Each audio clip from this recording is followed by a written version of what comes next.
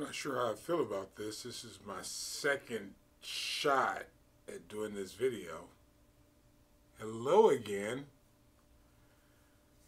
It is Paul. First of all, thank you so much for joining me on this journey from Genesis to Revelation. We took a little bit of a turn over to Egypt, and we're coming out of Egypt, or we came out of Egypt. It's about a year later, and now we're getting ready to take a walk. But before that, it's really all about right now putting things in order. So this is Order of Things Part 2. Second video. You're probably never going to see the first one. Has some sound problems.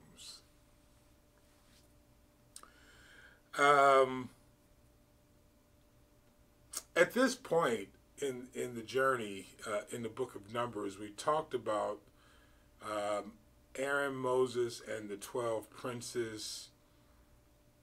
So we're going to touch on chapter 2 just a smidge, mainly to set up how God has instructed them on how to arrange the camp, because they're going to be mobile. They've been stable for the last year, but they're about to go mobile. So there are directions on how to set up the camp. And by the way, this is for my grandkids, my brothers and sisters in Kenya, and whomever listens to these videos. If this is a blessing to you, God bless you. The focus here, even though this is about Aaron, Moses, and the 12 princes, is really the Levitical priesthood. They weren't numbered initially, but in Numbers 3, there is some emphasis on their role, the role they're going to be playing. And I think also somewhere in chapter 4, there's a role that they play specifically. Now, first thing that comes to my mind is, why all this emphasis on the Old Testament? Are we in the New Testament? It's all old. It's all old. But I'll say it like this. When I was studying the works of Jesus, the Christ, the Son of the living God, in the New Testament, I did not understand, and I'm talking about over a period of years, I didn't understand how he did what he did until I started reading the Old Testament. And I realized what the scripture says, that he came to fulfill the law, means that he was a rabbi that understood the law. He was a Jewish rabbi. He was never called a Christian. Now, before I get slapped around, which is cool, because I don't mind being slapped around by, I'm not going to say that. I don't mind being slapped around, because I know my truth.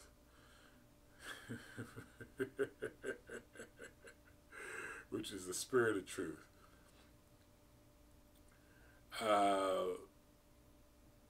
Yeah, before that happens, I think it's very important to understand that Jesus came to fulfill the law as a Jewish rabbi. And Christianity began after his death, about 11 years prior to. So the information that he created in his walk was based upon the Old Testament. One of the challenges was these priests were taking advantage of the people, and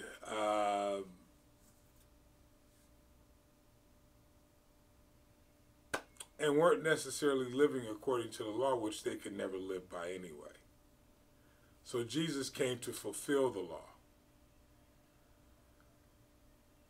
what I've noticed is that we focus in more on people than what he came to fulfill. In other words, the statutes that he lived perfectly out in his life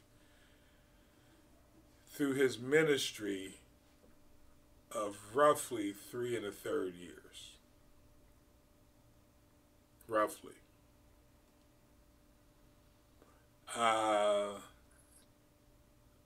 That he mastered, we don't focus on. We want to focus on personalities. And it was never about personalities. It was always about saving souls. Souls, not religions, not people groups. There's neither Jew nor Greek.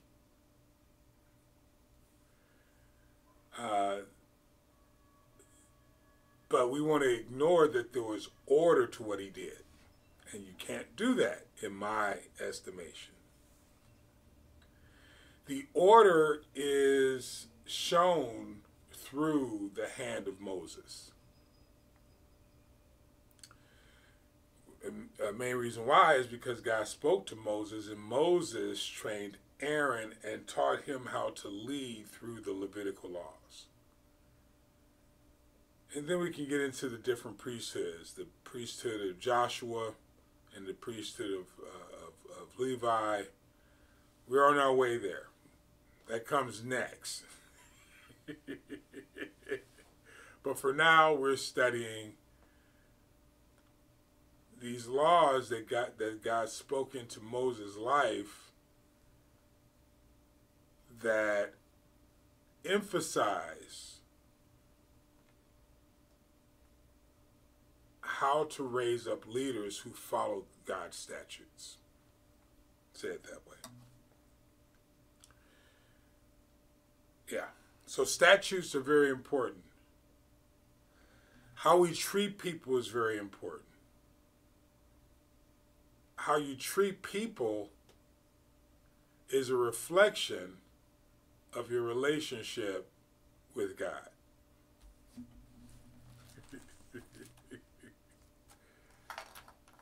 One of the things I'm sensitive to is not receiving the whole story. When you start studying certain aspects of the Bible, you can pick up when you're not receiving the whole story. What does it mean not to receive the whole story? The intentions of the heart. The intentions of the heart. I look back on my relationships and I realize that I've had bad intentions, maybe not trying to, but I've had bad intentions. I had to repent of that. In other words, I had to work on becoming a better person so that my bad intentions could not further harm me, because I've made some really bad mistakes. I don't want to live and die based upon my past experiences. I want to grow. In doing so, you need to learn a better way. And Proverbs says, I am the way, the truth, and the life. No one comes to the Father except through me. Who? Spirit of truth. There is a way in the truth. There is a way through the life if we're willing to repent of our ways. Where's that scripture? Is that in Proverbs somewhere? Someone help me with that. Type that in the comment section where that scripture is. Numbers chapter 2. Now, excuse me. In Numbers chapter 2, Moses is being taught how to set up the camp. Numbers 2, verse 3. Let's start in verse 1. And the Lord spake unto Moses and unto Aaron, so Aaron was there too, saying, Every man of the children of Israel shall pitch by his own standard with the ensign of their father's house far off about the tabernacle of the congregation shall they pitch. Now verse 3. And on the east side towards the rising of the sun shall they of the standard of the camp of Judah pitch throughout their armies, and Nashon, the son of Amminadab, captain of the children of Israel. Now I'm not going to, the children of Judah. Now I'm not going to bore you with all of it. That's the reason why we're not going to read all through chapter 2. But how it goes is Levi is in the middle, and on the north there's Dan, Asher, and Naphtali. On the east side, as it just said, is Judah, Issachar, and Zebulun. And on the west side is Ephraim, Manasseh, and Benjamin. And on the south side is Reuben, Simeon, and Gad. Around the tabernacle of the congregation, and around the tabernacle of the congregation lives all the Levitical priests. That's the setup. Now, why is that significant? Because it is the order of things. Do I understand it all? The answer is no. Some people say it was set up like a cross. I don't know if it was set up like a cross or not, but I do know that God had a reason and has a reason for the order of things. Now, as we go into chapter 3, God is showing us, I'm depending more so on my notes with this, in verse 2, chapter 3, verse 2, God, it says this, actually it started verse 1, context, These, the generations of Aaron and Moses in the day, the Lord spake with Moses in Mount Sinai. I think it's because, now when it says these are the days of Moses and Aaron, I believe it's because two things. Number one, they were family, and at the same time, Moses, the old guy, was training Aaron, the old guy, in these things as it pertains to the Levitical priest. Verse 2, And these the names of the sons of Aaron, Nadab, the firstborn of Abihu, Eleazar, and Ithamar. The two older sons died, remember, offering strange fire, I believe somewhere in the book of Leviticus.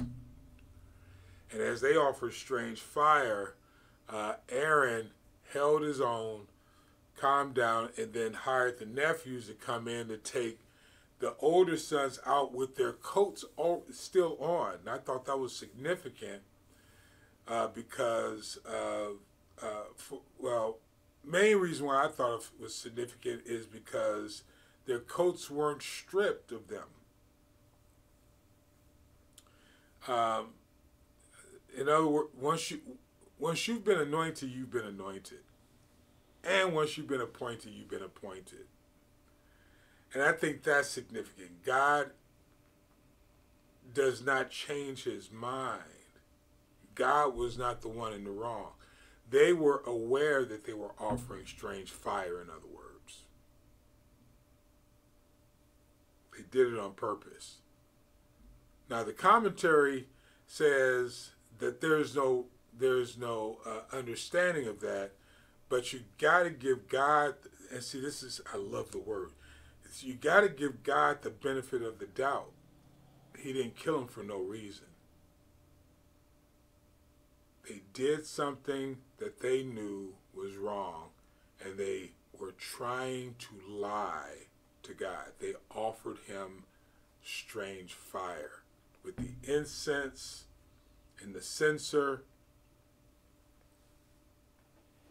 And I I personally believe they lit the fire from the wrong table, but that's for the wrong thing where the offering, because there was an incense table. I believe they lit the fire from somewhere else, where they make the burnt offerings. I personally think that was it, but I think they got burned trying to do it the wrong way. Can I say it that way? You know, it only makes sense because that's how we get burned. I've been burned doing it the wrong way. Verse 3. These names of the sons of Aaron the priest. Now, this is what I want to point out here in Numbers chapter 3, verse 3. 3 different points. They were appointed priests, anointed, and ministers in the priest office. Now, if you're not paying attention, you would think that it just all sounds like the same thing, but it's not. You have to be anointed to be in the priest office. Some people are in the office of the priest, and they're not anointed. Now, you can argue with me, but it only makes sense. Some people are doing jobs they're not supposed to be doing. Some people are so, and you can take this even outside. You can even take this outside of this. You know, for years I did a job that I did, you know, when I was in sales, and I learned a lot. And I raised my family and all that. I learned some skills,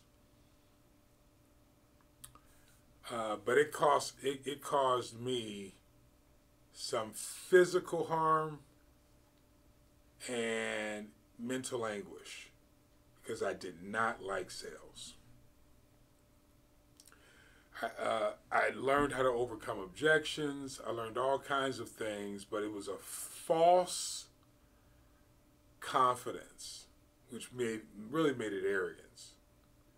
Because all my responses to all the objections were staged.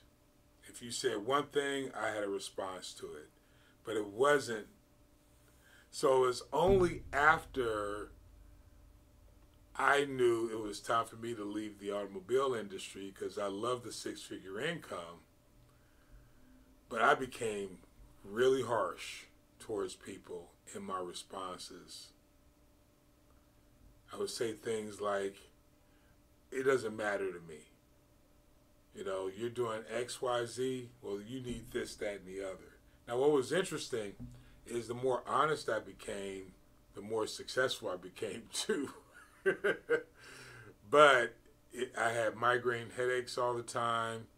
I was working 12 to 14 hours a day. I was out of order because I was working for the money. I was stressed.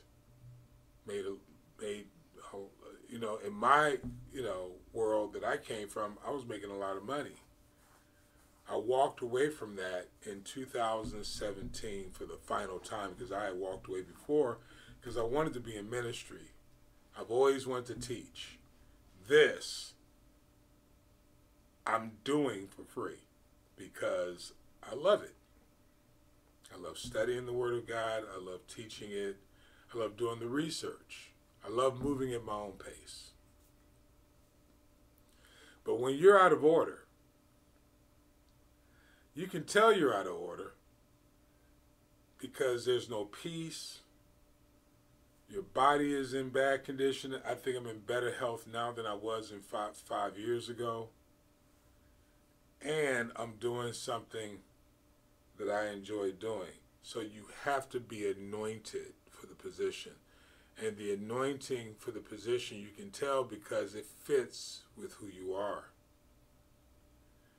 The word priest is very significant. It's the one that officiates. It's the one that, in fact, you could be a priest in this case, which is Hebrew 35:48. If you want to look it up in the concordance, You could be a priest, and it also means that you could be a layman. So I want you to think about this. You're anointed a layman, but there's also a chief priest. I often tell people that you have to have mentors or jetnas, or depending on how you look at it, different language, same intent. But you have to have people who have experience over you. You have to. If you don't, you're out of order. You have to have people that you walk with. In this case, Moses was over Aaron and under God. It's God, Moses, Aaron. Aaron being really the subject matter here. You have to have people you work with. You're going to see that here in a minute, that Aaron is working with some people. The 12 princes. I think I'm going to show that here. I'm not sure. So what I love about God is that this is true whether it's the priesthood, because the priesthood is type and shadow for any leader in any field. So you have to be anointed. As a priest, you're training to be chief. Right now, Moses is chief.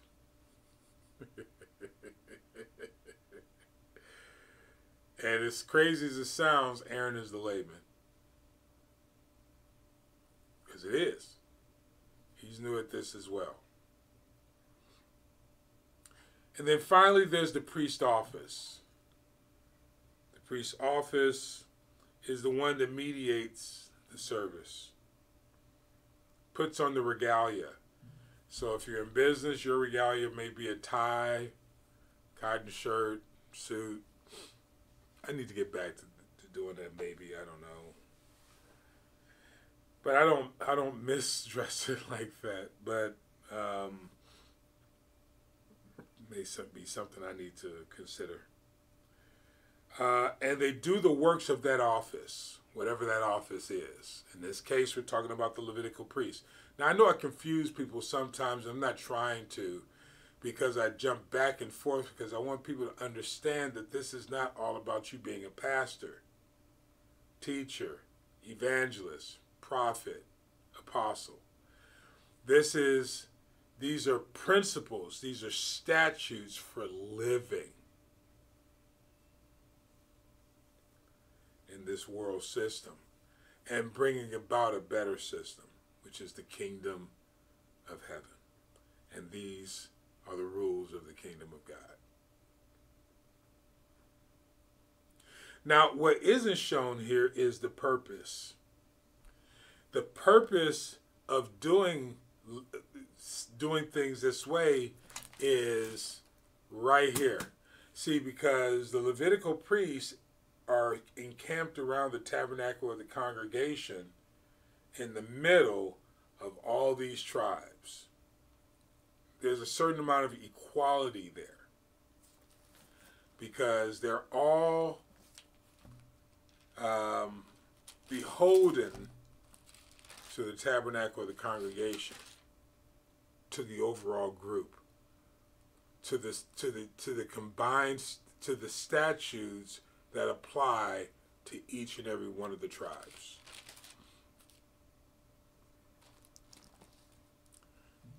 So what does that mean? It means that Moses is doing the best job he can to teach them something before they get to Canaan, and that something is unity behind principles of the kingdom of God. What the Jewish community calls the Torah.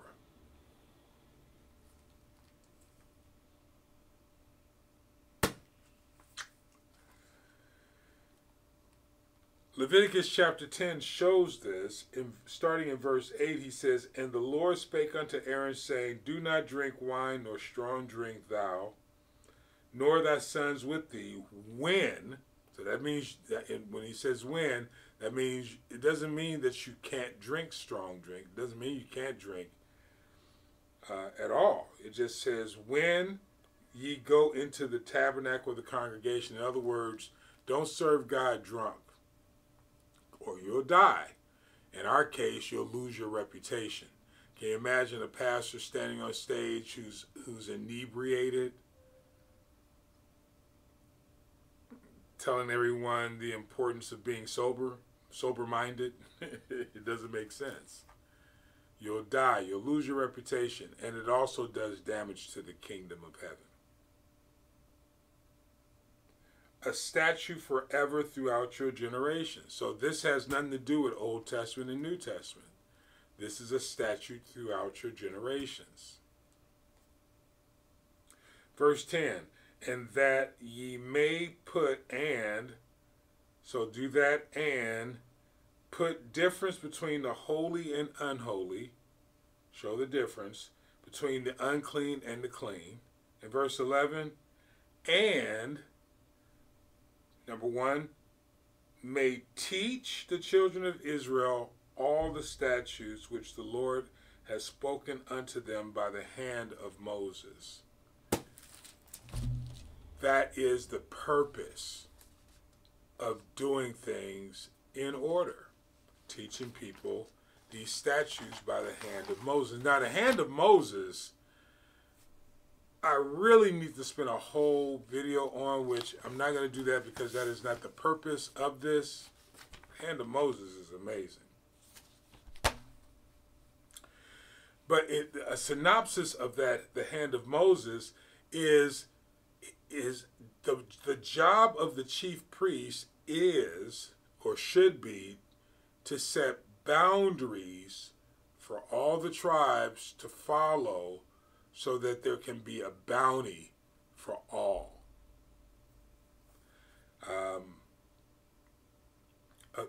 Creating an atmosphere, I want to say, of physical boundaries. It's when you have an effective kingdom or a church, and I think the Jewish community is very good at this. I think the Armenian community is very good at this because I spent some time with one of the sharpest young brothers I think I've ever met in my life, who's Armenian. And the way he governed his team was the kingdom of God. And I'm sure he still does. I just don't have a relationship with him. But the way he governed, I enjoyed learning from him because I would watch him. I was more interested in him than I was in what he was doing. And I looked at his enthusiasm. I looked at his family structure. I looked at who ate at his home. I looked at who he traveled with. And he took care of his sister. He took care of honoring his mother and his father on both sides. And he raised up people to lead. And he put them on his back if necessary. Great, to me, one of the greatest examples of someone taking seriously the kingdom of God, and demonstrating what the kingdom of heaven looks like. So what am I saying? If you understand the hand of Moses, and you respect the hand of Moses, and you love God for putting these boundaries around us, and we operate according to these statutes, it means the kingdom of heaven is, God is magnified, the kingdom of heaven is fruitful. That's the hand of Moses. Now, there's a lot more, so there'll be an order of things, chapter 3. And it looks like we're going to be in this for just a minute. Hey, listen, if these videos are helpful to you, I can use your help. It'd be fantastic.